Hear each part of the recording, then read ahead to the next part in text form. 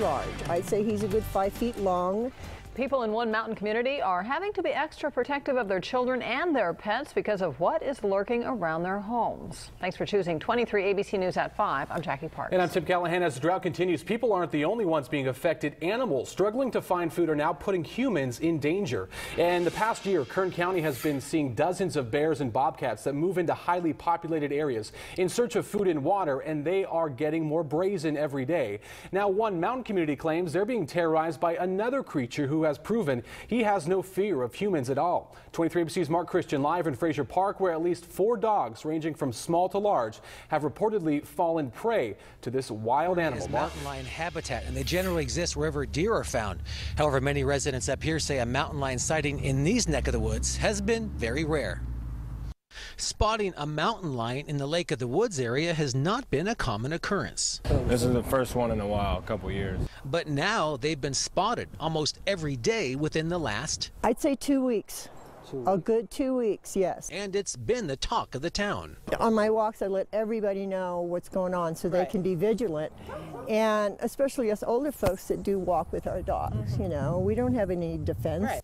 Now, these are some actual pictures of the mountain lion spotted in people's backyards that were posted on social media. Very large. I'd say he's a good 5 feet long. He's mature. He's humanized.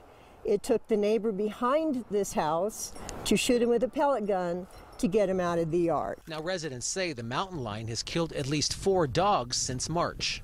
Me and my girlfriend were real concerned. We wanted to go actually chase it down because we heard it was chasing after a dog, and our neighbors actually lost their dog. Other residents think people are blowing all the sightings out of proportion. Don't keep your dogs and kids outside, that's all I know. Well, this is their habitat, and I think that it's up to the people who live here to make sure that their pets and their children are secure.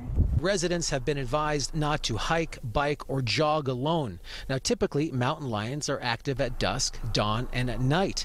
However, many residents say the mountain lion has been seen in broad daylight and are increasingly concerned for neighborhood children. Sometimes we wait by ourselves at the bus stop, and me and my sister are little girls, so we might be the mountain lion's lunch. In the meantime, residents think it's about time something is done. I mean, I called animal control and asked them. They referred me to Fish and Game. I think it's going to take a lot more people to come forward before they'll do something. Now, some residents told us that a representative from the California Department of Fish and Game was up here earlier to check it out. Now, we contacted the department to find out what the plan was, but so far we've not heard back from them. Back to you. Well, weather changes are on the way.